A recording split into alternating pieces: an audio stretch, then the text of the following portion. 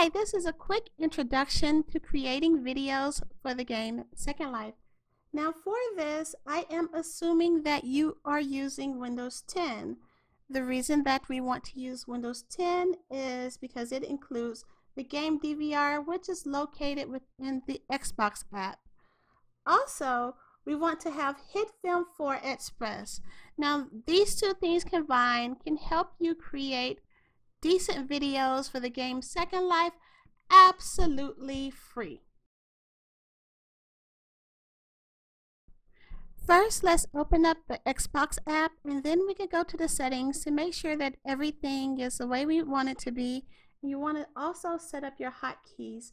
If you don't have an Xbox account, go ahead and set one up.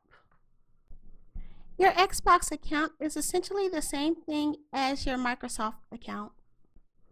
Over on your left, click on the little cog that says Settings. Next, click on Game DVR. Once we're in Game DVR, we want to first make sure it's turned on. Pay really close attention to those shortcut keys because you're going to have to know them later, so you might want to write them down. As we scroll down, decide which settings you want, and then when we get to the very bottom, we have video encoding. Make sure this is on the highest setting that you can get it on. You want your video recording to be high, you want your resolution to be high so that you won't have a blurry video. At this point, you're ready to start recording, so close the Xbox app and open up Second Life. Once you get into Second Life, you want to go to wherever or whatever event you want to record, and then when you're ready to record, you want to hit the Windows key plus G. This will open up the game bar. Now the first time you open this up, Windows will verify that it is in fact a game that you are starting the game DVR for, and then in the future, Windows will always record that.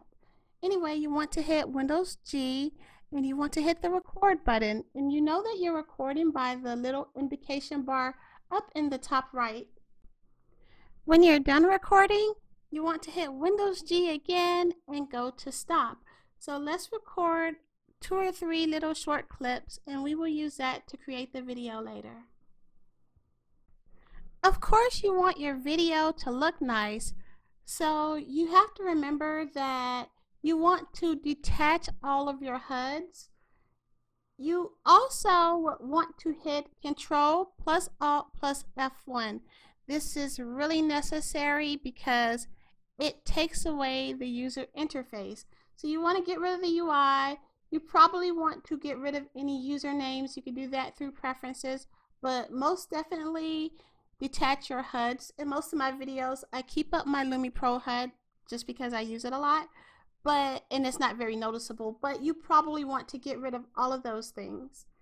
You also want to notice that the mouse shows up on your videos. So if you're not using Action or Fraps or something, when you record your videos, move your mouse down into a corner that isn't very noticeable so that you can crop it out later. Now we're ready to start putting our video together. I hope you remember where you saved your video clips. If you don't remember, open up your Xbox app and go and look at the settings, and it'll tell you where you saved your clips. Next, we want to sign up for, download, and install HitFilm 4 Express. Once HitFilm is installed, you want to go to New, and under New, Project Settings will be there. So you want to make sure that the template that you choose is 1080p, which is full HD. And you can decide if you want to go with 30 or 60 frames per second. Right now we're going to go with 29.97 frames per second because that would be decent quality. And now you want to hit Start Editing.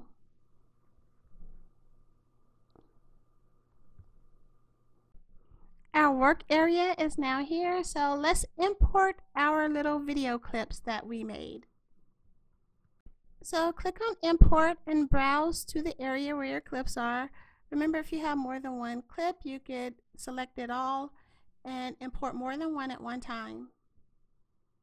Now that we have our clips, let's add them to the timeline. So now to choose which clip you want to go where, all you do is go down to the library of clips and you click on whichever clip you want. You hold down your left mouse button and you drag that particular clip to the timeline. You may get a warning that says that your video clip and your timeline are different. If you get this message, don't worry about it. Just hit OK. It'll change the timeline or it'll change your videos. This happens when you record your videos at 60 frames per second, but your videos at 30. I recorded these videos at 60 frames per second. That's why I got that particular error. On your video, there might be some extra space that you don't want on that particular clip. So we're going to take a quick look at the slice tool. What you need to do is hit the slice tool and then go to that particular position in your video that you want to cut off and click that particular point on the timeline. Then kind of move your mouse over that white line until it turns red and click there again, and then you'll notice that you have two different clips. And after that, just delete the one that you don't want. You can adjust the position of clips on your timeline by clicking that particular clip, holding down the left mouse button, and dragging the clip wherever you want it.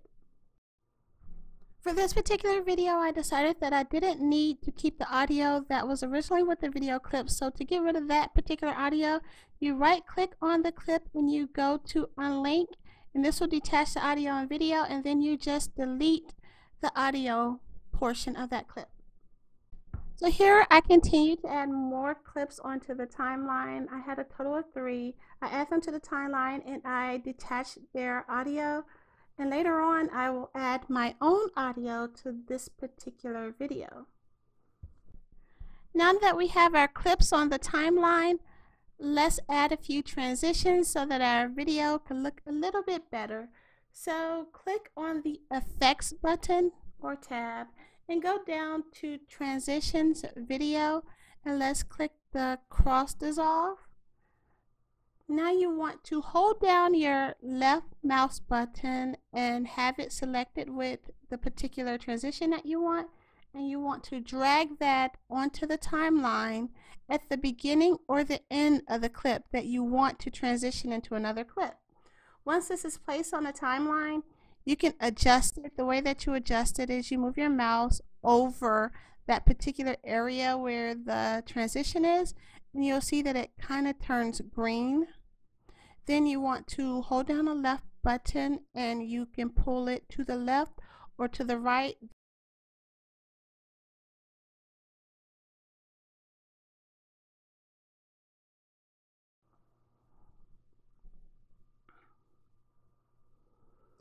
Now, once we have all of our transitions in place, you might want to add audio.